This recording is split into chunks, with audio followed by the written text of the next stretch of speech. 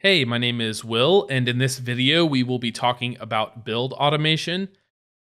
Build automation means automating various tasks that are needed in order to process and prepare source code for deployment to production. So our build automation is going to start with raw source code and end with something that is ready to be actually deployed.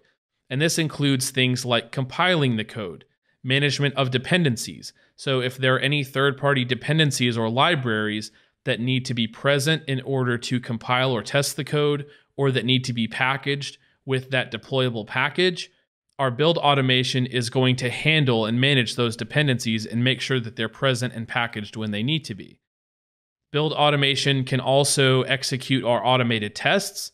So we have some smoke tests that are built in with the train schedule app, and our build automation is going to make sure that those tests are executed and that if they fail, we fail the build. So the build automation will make sure that we get feedback every time our tests fail.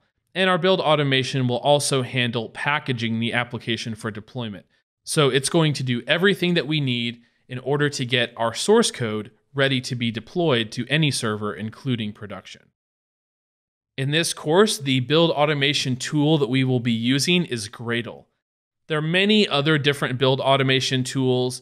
Many times which tool you want to use is largely going to depend on what type of code you're writing, what programming languages or frameworks you're using. But Gradle is a very powerful and versatile build automation tool, and it's more than capable of doing all of the things that we need to do for the purposes of this particular course.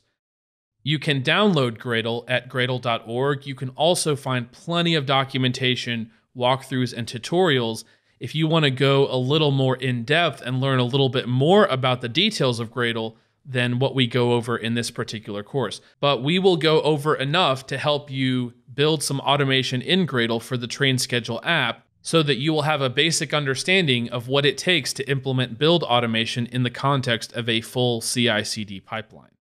In the rest of this section, we're going to go over some Gradle basics, such as installing Gradle, the basics of using Gradle, and how to execute automated tests in Gradle.